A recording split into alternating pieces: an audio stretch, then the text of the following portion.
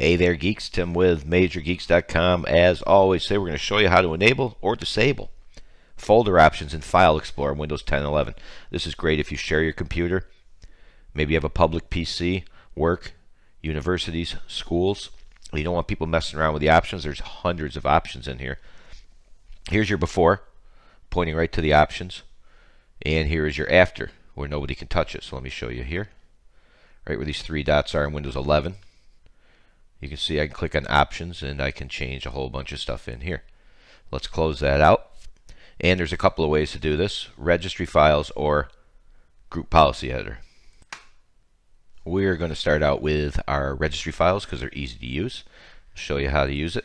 There's a couple things you can do. You can open this with Notepad. You can actually make the changes yourself manually. For example, more advanced users, here's your code to go to. And there you go. That's for advanced users. Otherwise, just double click folder options disable.reg. You can get the link right here. Please expand the video description to get the link to get to this page. Double click folder options. Click yes. Click yes again. And finally click OK. Now you're going to have to reboot or restart Explorer. So let's restart Explorer using the Windows key plus X.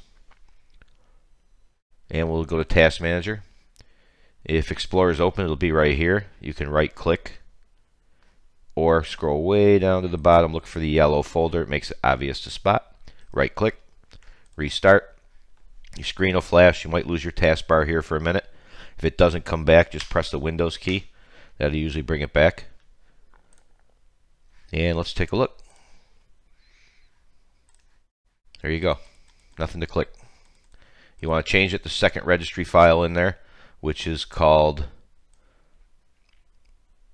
let's see here, folder options enable right here,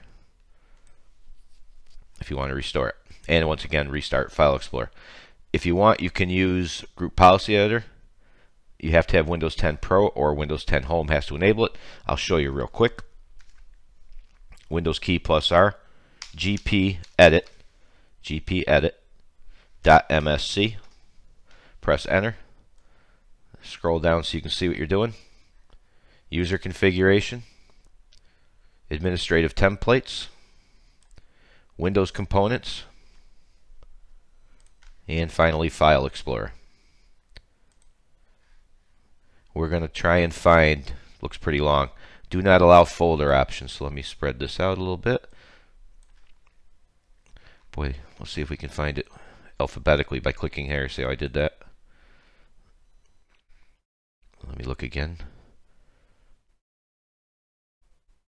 Do not allow folder options. Where'd it go? There it is. Yay. Double click it and a window will open.